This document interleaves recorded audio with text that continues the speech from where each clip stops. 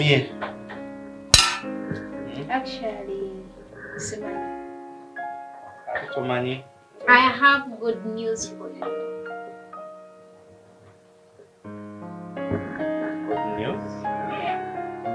Nga when nakugambye mbadde ngezeko mu ddwaliro omanyi abeera gye mbadde mpitamu byobadde olaba seewulira bulungi nsalawo nengerako mu ddwaliro nakubidde akasimu naye byevuddeyo nabyo. Tewasoma? Nasoma naye ebyo nabimanyiirira bye bya bulijjo. I don't think waliwo ekyenjawulo.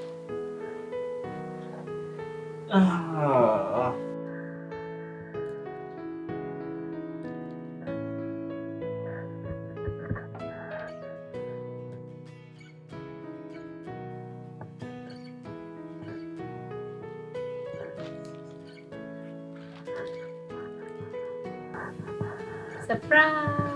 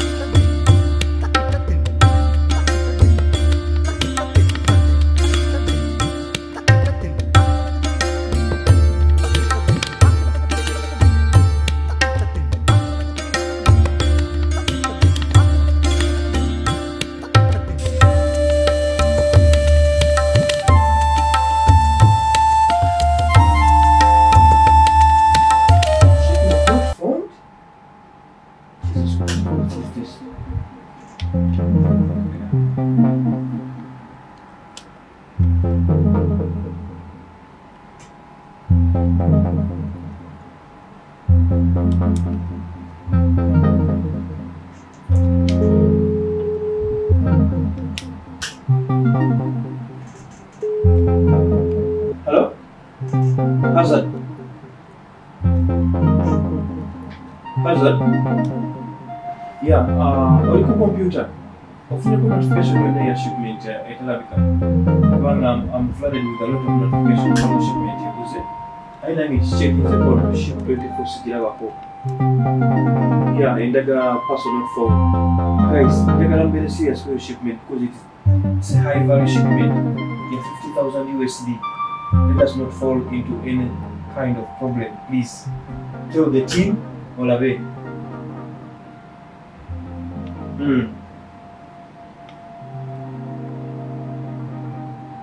Okay. Kandare. Yeah, just give me a second. Give me a second.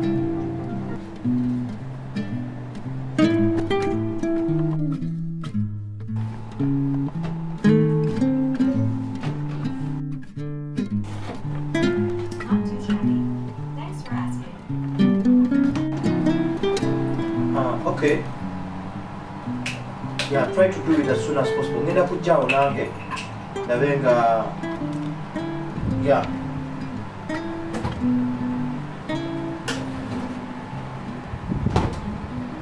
Yeah, let everyone know because that is a very high value shipment. The twins are affording us to be in problems. Yeah, just let anyone know. I'm going to be to that place in a few minutes from now. Just give me a few minutes, yeah? Yeah, let me send this email. I confirm each and every one so that I set them to be on high alert. Please, yeah, thank you. Call you back.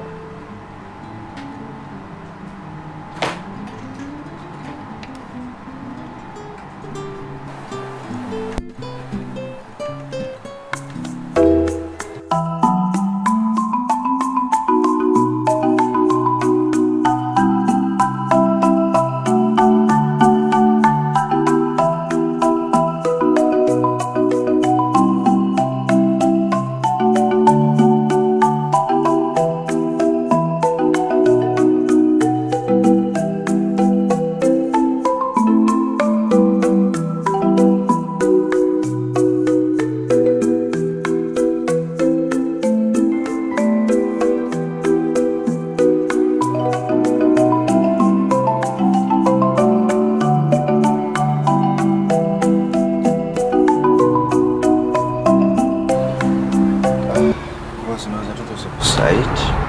Yeah, tutose naye simanyi mwagezezaako okumanya shipment kubagambirako eri missing.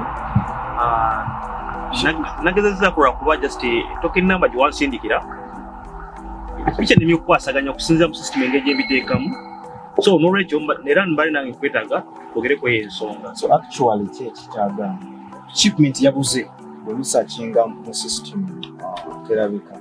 Ate nze searchinga, I expect you guys to be giving me a report. Member heads of department. Tuso shipment ya mitwalo 5 erimu ring, erimu necklace, erimu bichi. What? Diamond ring. Ushegera. So it has gone missing ya mitwalo 5 ya dollar. 50,000? No. Oh my God. I want you guys to put up your socks. Unaonyesha shipment here. Kimbadde nsaba. But I remember also I told you to put me in charge of that thing. Naye wanga. Wasanga shipment yangu. No, tekyetaagisa weekitu. Look, I didn't put you in charge, but it does not mean that you're not supposed to give an eye on what is going on. You're supposed to be taking care of each and everything. Maybe based on that, I can see, okay, you are capable of being a leader of them. But at the moment, you have to show me first. Now, let us put this story aside. I need track on the shipment, right? Exactly.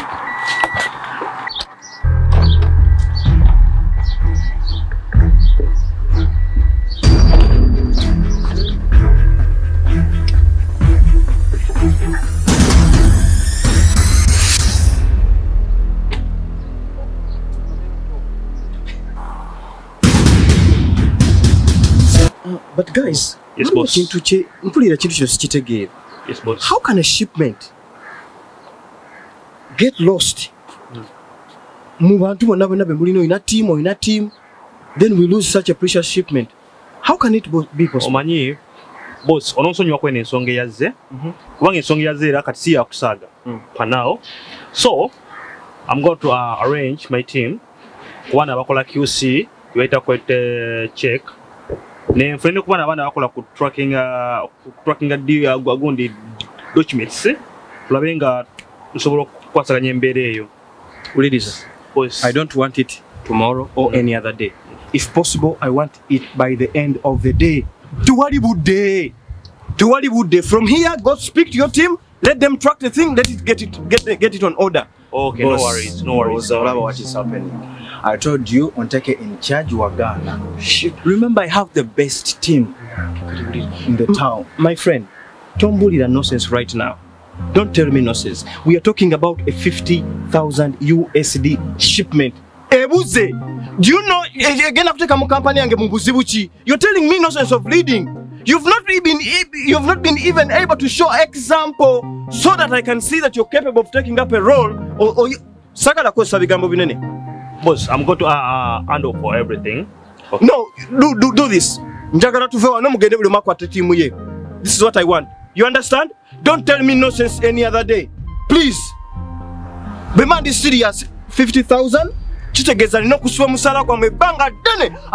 going to make sure. No, boss. The one has a sura. Because Sagala losing a temper. But I was told, shipments. Can you guys go? Fuck!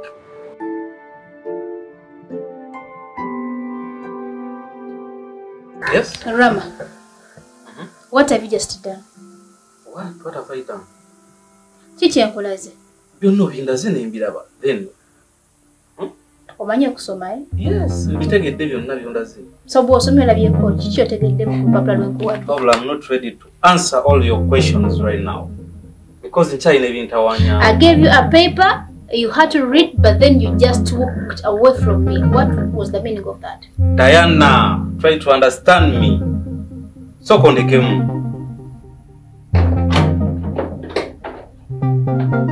Rama, come back here. Rama, come back here. I'm still talking to you. Rama.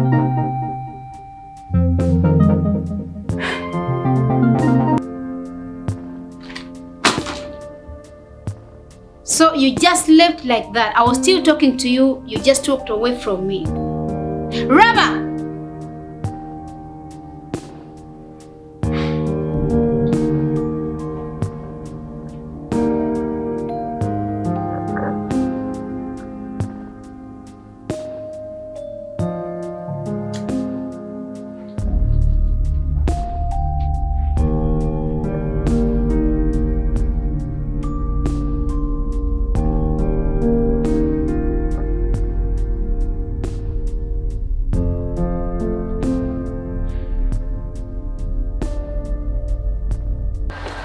fuck is this? Jesus Christ.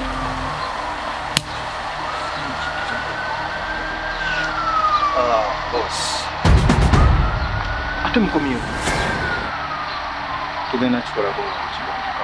I need the shipment by the end of the day.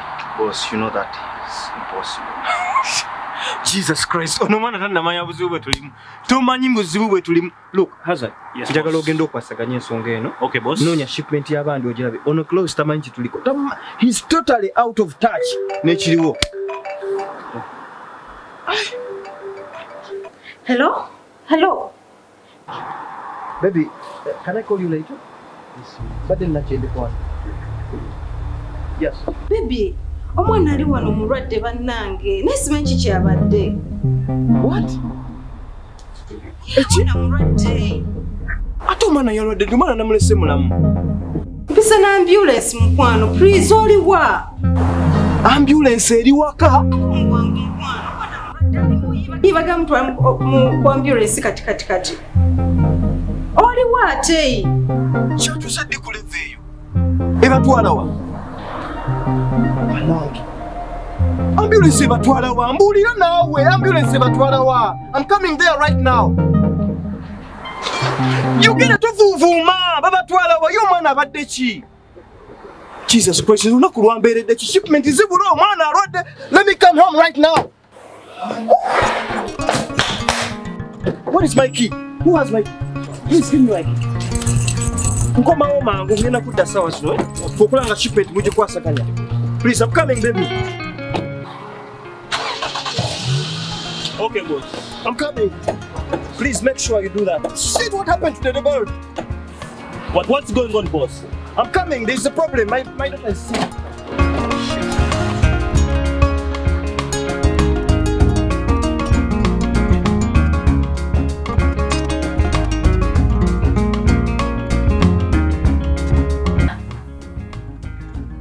Idea. Okay.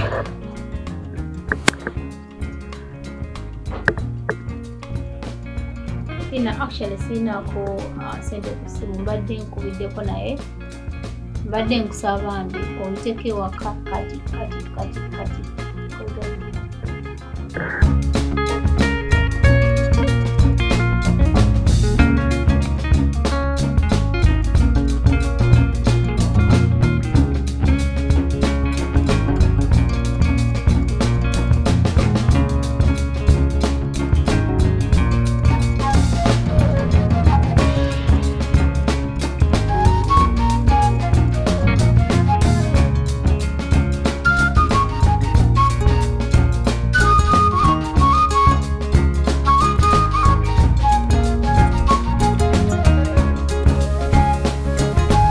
Baby. Ngoli wano? Kwekayo darling. Mvudeyo omwami omwana ali mu ambulance ngoli wano? Nange. Oh, lero lunaku lw'okuliko. It is a first day. Jesus Christ. Naye bannange omuzannyo gw'olina omanyi kyendeseewo okujja wano. Omanyi kyantuuseko ku mulimu. Do you know the problems that I'm having at work? Ate nze nandibitegedde ntya mukwano. Abaana babuziza shipment ya $5,000. Ongambe wano omwana mulwadde n'envuga emmotoka katono nfuna an accident. Ntuusa wano ne mukungamba full stay. Yamanyi baby, kankuleteeka No, jisooka. look, kansuke nkubuulira ekintu kimu. Let me be clear on this. Bw'oba ozannya biravulavo byo. Yes, darling. Tozannyira ku mulimu, tozannyira ku mwana wange. Please, I don't tolerate nonsense. Naye nkugambye kakkana. Nzikakkanye naye omanyi speed kwondeetedde ndabirira nga toliimu wadde na serious. Tomanyi nga kigenda mu maaso, you're completely out of touch. Ate nze mbadde simanyi mukwano bigenda. Nedda kati omwana gwosaze okuteeka mu birimbo byo. Ye omwana gwosaze yaliwa. Omwana ali mu bedroom. No, gwosaze okuteeka mu birimbo byo. Oyagala muzuukuse muyite. No, does it make sense? You've taken me from work nenzija wano. Nzija papa. Wanzannyako ne darling wange yuno naawe obumanyi. Sha. Jesus Christ. Bimanyi mukwano. What is this? Kiki, ndeeteka juice. Next time, njagala obeereko ne wookuma mu byojokinga. Ali mukwano. Nkubuulira. In fact, let me refresh, I get back to work. Kubanga waliwo ebitawedde. Oh my God.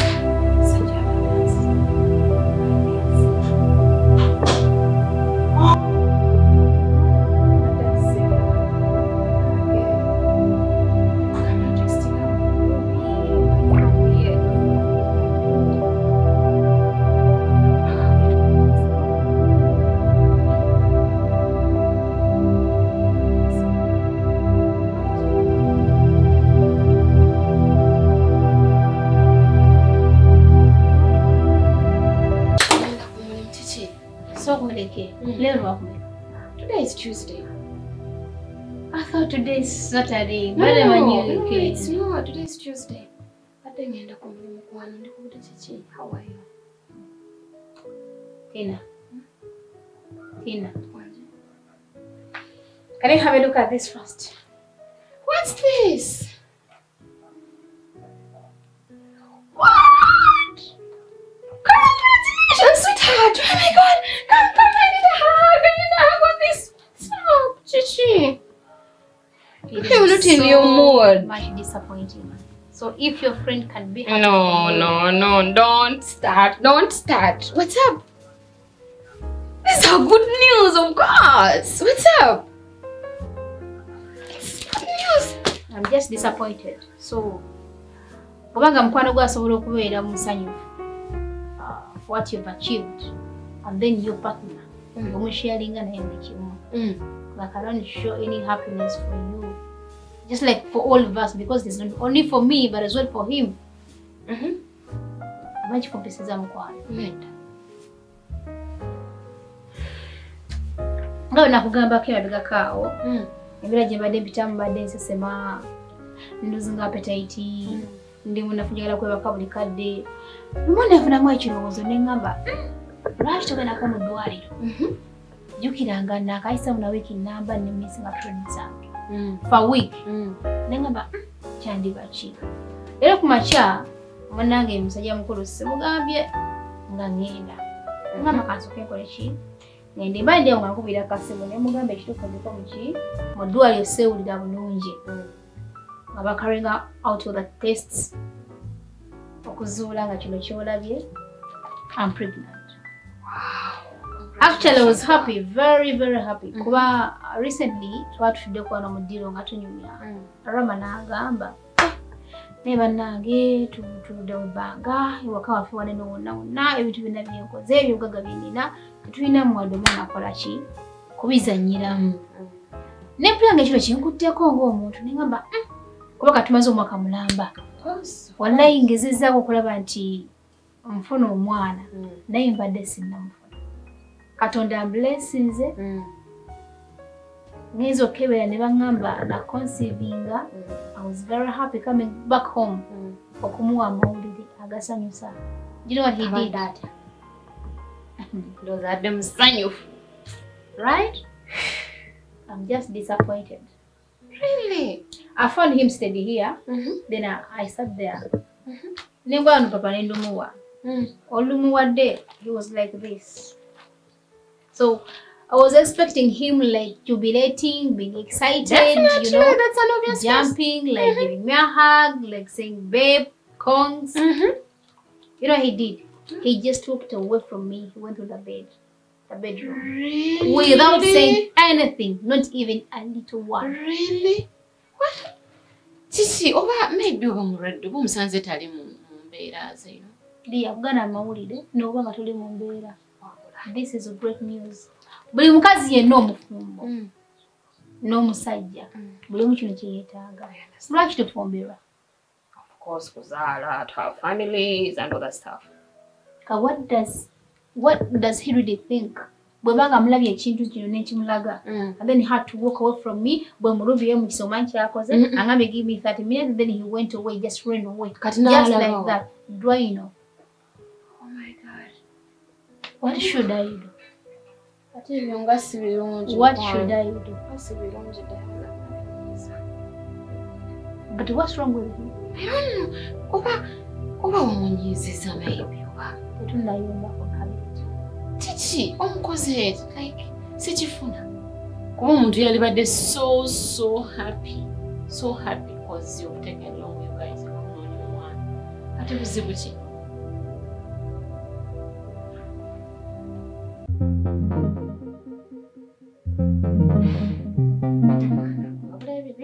Actually,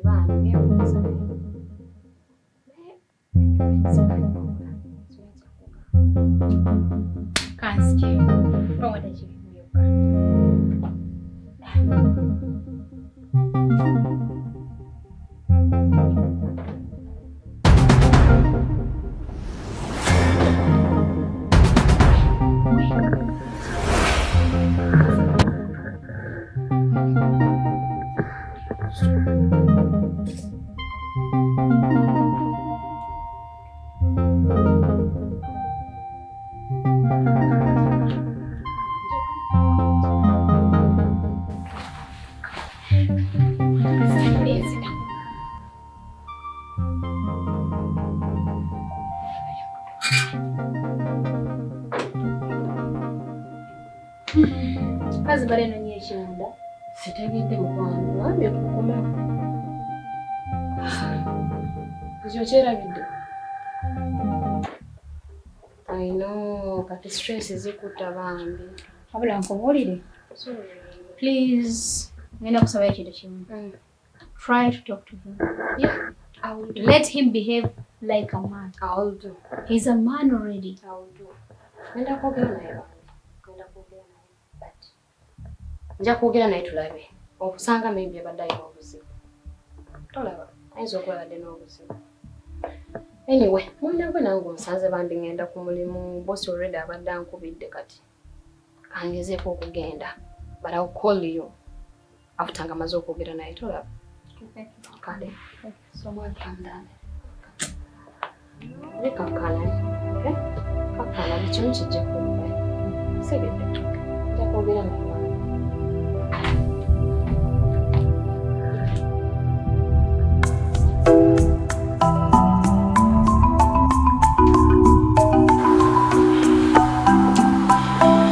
Klaus. Yeah. You know, you are the one who received that shipment. I am. You know that, bro? I am. So, I don't know what's going on, bro. And trust me on that. I got everything in control.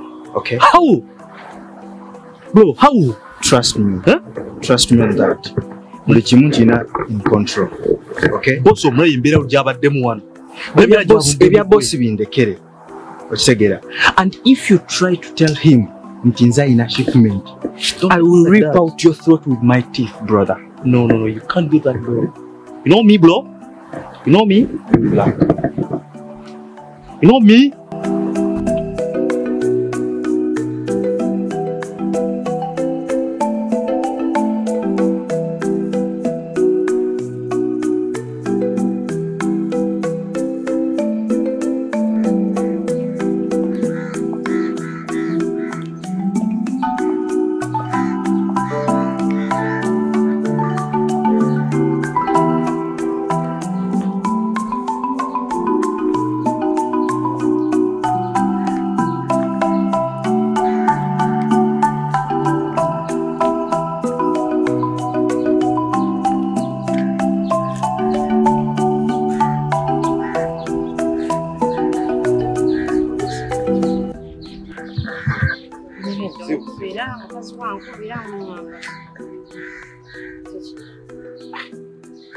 Bizibu okunnyonnyola naye.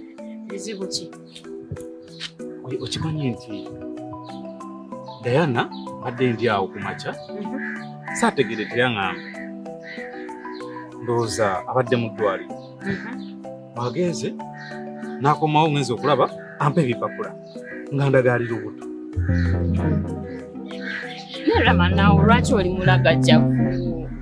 Lwaki oli mulagajjavu? Kati bulijjo tuteesa ku ki? Ng'ovudde ku ekyo okimanyi bulungi. Diana tuludde ebbanga almost mwaka mulamba n'okusoba tafunanga olubuto. Ebbanga lyonna lyabadde yeekebeza. Saawa zina ŋŋamba ali lubuto. Tekisoboka. Tekisoboka. Oyo omukazi alabika mwenzi kati olubuto yaluggyewo.